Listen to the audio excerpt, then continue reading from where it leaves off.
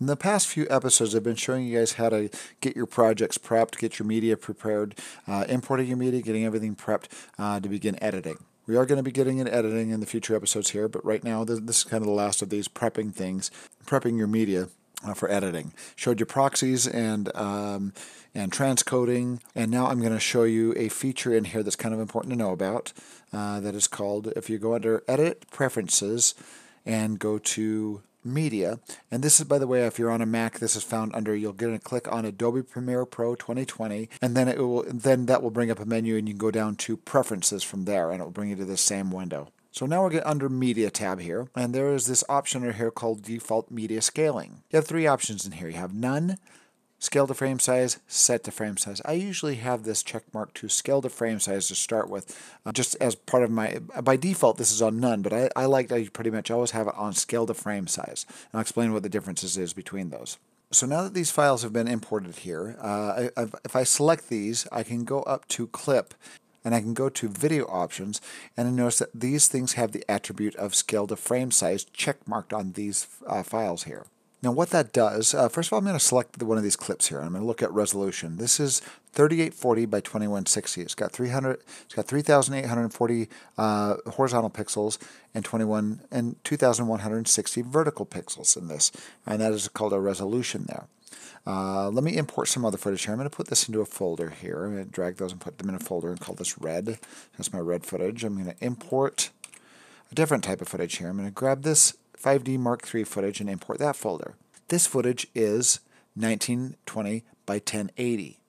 So that's a different, this is literally half the resolution as the red footage. So what I'm going to do now, I'm going to delete all this. Let's start with none. I'm going to go to Edit, Preferences, and show you what happens if we don't have any of this check marked. I'm going to go to Media and tell this to do none. And now let's import this footage. I'm going to go to Media Browser, import my red footage, select my footage and import, put that in my red folder there. Now I'm going to import my 5D Mark III footage and have that in a separate folder. Okay, so now that we see that these have, now that I've imported these do not have that option checkmarked. Notice it has scale to frame size. It's not checkmarked on this option at all here. So what I'm going to do is let's make a timeline. Well, I'm going to drag this over here, drag and drop media here to create sequence. That's going to make a timeline, and that timeline is going to be, here's my timeline. That timeline is 1920 by 1080. Let's drag that out of my folder. Just call this timeline or something like that. So now let's grab something. So this timeline is 1920 by 1080. If I grab some red footage and I drag and drop this down inside the timeline as well and drop it, and I move my mouse over it, what this is doing here is actually scaling. This is 4K footage. So if I grab this footage and I go up to, and I have to go under editing, the editing layout to kind of show this. I'm going to select this footage and go up to the effects controls. I'm going to grab scale and scale this down. Look at this footage, I scale it down. It's zoomed up on this footage, and the reason why it's zoomed up is because this is twice the resolution. This is twice the size as this previous clip. This is a 1920 by 1080 timeline, so it is actually zooming my footage up to on my red footage there, which usually is usually is something you don't want to do. So let's go back under Assembly here. I'm going to delete my footage here. I'm going to take all my footage out here. I'm going to keep my timeline, and I'm going to import my footage again. But this time I'm going to go to Preferences before I do it, and it will add this feature as I import it, because I'm going to tell it, as I import media, I want to say scale to frame size. And we'll talk about what the difference is between scale and set to frame size here in a minute. So Media Browser, I'm going to grab my red footage, import it. Let's grab some more footage as well, because I've got some other 4K footage here. I'm going to import my drone footage as well. Right click and import. But now when I drop this is even larger footage. This is 4096 by 2160. When I drop this into my timeline, it has that feature added. Notice there's nothing in the timeline right now. It's saying, hey, since there's nothing in the timeline, do you want to keep the existing settings of the timeline, or do you want to change it to meet this resolution? I'm going to just say keep editing settings. I want a 1920 by 1080 timeline. Now as I move my playhead over the footage, notice this is a different aspect ratio, so it has added letterboxes on the top and bottom, because this is, if I just click this video here, see this wireframe, that's the entire video signal right there, and it's just zoomed it down basically to meet the edges of this image here, because it has, once again, I select this clip, go to Video Options, and it has this feature check marked on that item there. Now, what this is doing is it is assuming if that check marked and you're dropping in this timeline, is assuming that this footage is 1920 by 1080, which means that it is actually going to process this footage and play it back a lot better because it thinks it's only playing half the pixels, literally about half the pixels of this footage here. So when I play this back, but this will help process the footage a lot better by check marking that and doing it in a smaller timeline.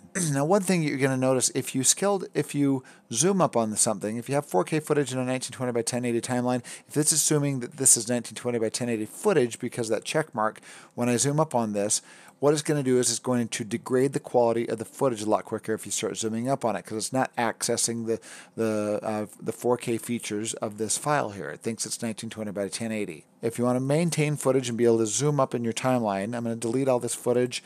I'm going to go to Edit, Preferences, Media, and we're going to tell it to do set to frame size. Set to frame size, it will still reference the 4K media. It will be a little choppier if you're on a slower system, but if you need to zoom up on a 4K file, it's going to maintain better resolution. It'll look better. So let's go to import here. I'm going to grab my drone footage and import that. So now it is automatically, rather than being zoomed up on the file when I drop it in my timeline, since I have nothing in there, I'm going to say keep existing settings. And now when I play this back, it's going to process a lot slower. Now it's a lot chuggier. You notice it's a lot chuggier. But if I select that file, I zoom up on it, it's going to maintain, I can see a big difference in the resolution there. It looks better. I'm going to be able to zoom this up almost by 200%, and it will still look really good in the 1920 by 1080 timeline, since this file is twice the resolution. So just something you got to be aware of if you're working in a smaller timeline and you want to be zooming. You probably want to have it set to frame size rather than scale to frame size. But if you're not going to be zooming much, if you have it scaled to frame size, you're going to get better performance out of your edit. So let's say that we did not have that check marked. I'm going to grab my footage here, delete it. And so let's say we did not have that check marked. And let's say we did not have that selected when we imported the media. So I'm going to go to none. So it will not add that attribute to the footage that you import. And now I'm going to import the footage. Let's drag a file, drop it in, tell it to keep the existing settings and now as I drop that in, this is actually zoomed up on this. Let's go to Editing, go to Effect Control, select my clip, and we're going to turn down the scale. And look at this as I turn down the scale. See, there's a big portion of this image that is not seeing because I did not have that check marked when I import it. And you say, oh crap, now what do I do since I didn't have that? And I don't want to, and you say you've already been doing a lot of editing, you don't want to have to go back and re-import this footage. You can actually select a range of footage like this, and you can go up to Clip, go to Video Options, and set this as scale to frame size. And now when you drag and drop it in, it will keep it at that frame size and scale it down to fit within your 1920 by 1080 timeline. And it will also do this in reverse as well. If you're working in a 4K timeline and you have 1920 by 1080 footage, it will zoom it up rather than zoom it down. It'll upscale it to fit the constraints of whatever resolution you're working within your timeline. So just a couple options there. Like I mentioned, I usually like this. My preferences, I usually like this on scale to frame size for most settings when I'm importing footage.